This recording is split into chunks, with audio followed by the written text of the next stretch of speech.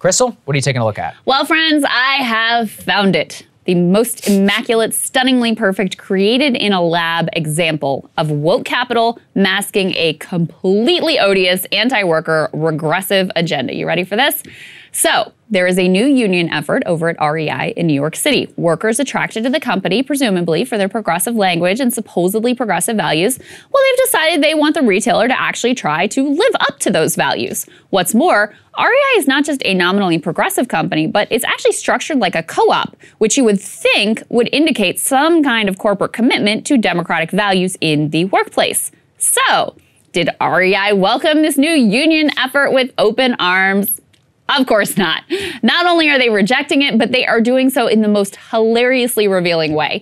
The company recently released a podcast for their workers in order to unleash a typical torrent of union-busting propaganda, but they put a really special spin on it, prefacing their union busting with a theatrical woke dance in an attempt to disguise their terrible agenda. Here's how it begins.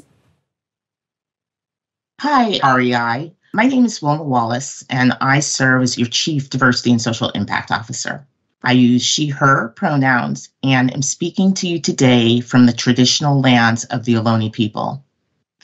So I'm here chatting with Eric Arts, who serves.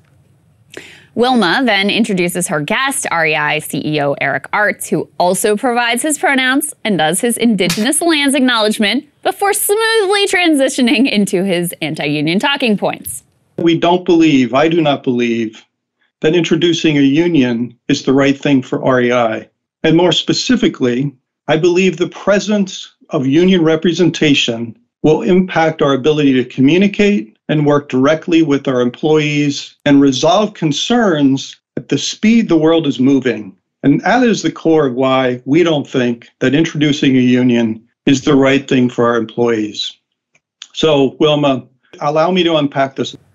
Now, friends, I have seen and heard that same anti-union propaganda approximately 1 million times, which just goes to show you whatever political sheen, whatever gloss a company decides to paint on themselves, with very few exceptions, every one of them is ultimately committed to the same things: money and control. But the prize for woke union busting this week has got to go to Starbucks. We've been tracking the wildfire of Starbucks unionization efforts spreading across the entire country, and it's truly the worst nightmare for the corporate bosses who run that company. Their initial strategies from Buffalo pushed the edge of legality, but were insufficient to stop 2 stores there from unionizing. Now, faced with a deluge of dozens of stores petitioning for unions, Starbucks has decided to veer straight into the most aggressive and illegal tactics possible. Specifically, Starbucks has fired 7 workers, nearly the entire organizing committee at a store in Memphis, Tennessee. Those 7 workers actually represent more than 1/3 of the entire workforce at that store. One of the fired workers explained, quote, "I was fired by Starbucks today for quote unquote policies that I've never heard of before and that I've never been written up about before." Starbucks Workers United added that many of these workers had no prior offenses, no prior write-ups whatsoever. The union has filed a complaint with the NLRB alleging that Starbucks' actions were illegal. Starbucks, of course, denies that. Now, this sounds exactly like the playbook that Amazon has run to halt union drives in its warehouses, things like firing organizers Christian Smalls and Daquan Smith, and inventing BS rationales for why those workers were let go. The sad thing is that these moves are common, and they're often successful. The NLRB has limited tools to deal with this kind of lawlessness, and disputes over firings can drag out for years, long past the time when any remedy would actually matter for the union drive at hand. And that's why these tactics are employed so routinely. The Economic Policy Institute found that companies are charged with breaking the law in 41.5% of union elections, and that companies were charged with illegal firings in nearly 1/3 of NLRB-supervised union elections. Contrast these illegal regressive firings with the language and the posturing on Starbucks' website. Their most recent blog post there, written by the company's chief diversity officer, recounts the horrors of Jim Crow segregation and includes these words apparently written unironically, quote, "Like many Black, Indigenous, and people of color, BIPOC, we're encouraged to dream big, and then we're taught to keep those dreams to ourselves out of fear that someone might question our desire for more, our desire for true freedom and autonomy."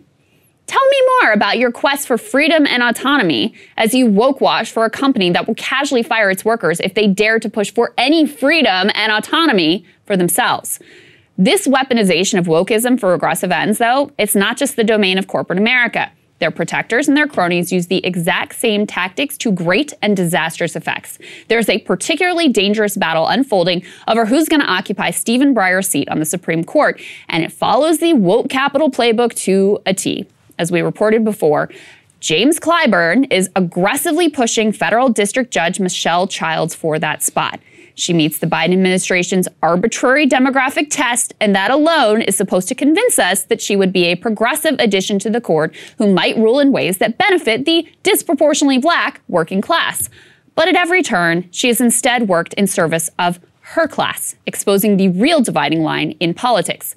She worked for years as a management-side labor attorney at a famed union-busting law firm. She won support of Republicans like Lindsey Graham and corporate Democrats like Jim Clyburn by fighting for corporations to kill claims of discrimination and civil rights violations, a commitment that she continued while she was on the bench as a judge. Woke capital has so perverted our discourse, though, that just by dint of her identity, it would be extremely difficult even for supposed progressives in the Senate to vote against her confirmation. A large swath of the public and certainly our elected leaders can't see that the important difference between SCOTUS members isn't their gender or race, but how fervently they serve corporate power. Even Senator Sherrod Brown, a reliable pro-union vote in the Senate, has been pushed into backing Childs. As he told Politico, quote, "If she is chosen, I'll be enthusiastic. I've heard things. I am reassured from Clyburn and others that she would be a good nominee." Outside progressive groups have mostly greeted Childs' potential nomination with a shrug. One told Politico, quote, that those groups were not interested in creating a problem for Biden on this. So your commitment is to the comfort and ease of the most powerful person on the planet. What about the problem that Childs could create for the working class and marginalized people you pretend to give a damn about? Just ask yourself this. How could a president who promised to be the most pro-union president in history even consider such a person? Woke corporate identity politics are the reason. Hollow identity politics. These efforts are why I have come to see the fetishization of language and ineffective anti-racist trainings that focus on individual racist sin rather than institutional harm as not just empty, but extremely destructive. It is no exaggeration to say that the people most committed to this direction are the most direct and most potent obstacles to actual change. Because the entire ideology says that racism is an immutable sin at the founding of the country that we can never hope to eradicate. The implication is that rather than fighting its effects through union efforts and institutional change, we should instead focus on individuals, on personal demonstrations of anti-racism of the kind that corporations are only too happy to employ. Or we should focus on individual diversity projects that swap out some white male elites for some maybe black female ones. These projects provide something that sort of looks and feels like maybe it's change, but is in reality just a further entrenchment of existing power. Barack Obama's hope and change message, coupled with an administration that was stuffed to the gills with Wall Street lackeys, that provided the roadmap for every woke corporatist who followed. You get the money and you get the elite status and you get to wrap yourself in virtue. It is a great deal for those who benefit from the existing system and aren't, say, looking to make rent and join a union. And you can use your pronouns and your diversity language to turn around and accuse anyone who objects of being a racist or a sexist or a transphobe.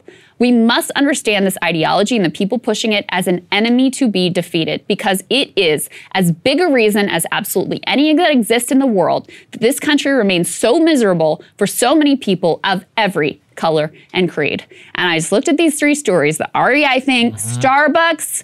Think of the language they use on their website. Think of what their supposed commitments are. And they fire 7 workers because they dare union organize Starbucks denies it. Hey guys, thanks so much for watching. That's right. Just as a reminder, you can become a premium subscriber today. Watch the full show completely uncut. Our reactions to each other's monologues. You get to listen to it. You get to ask us questions. All that good stuff. Link is right there in the description or at breakingpoints.com. Best of all, great way to say screw you to the mainstream media.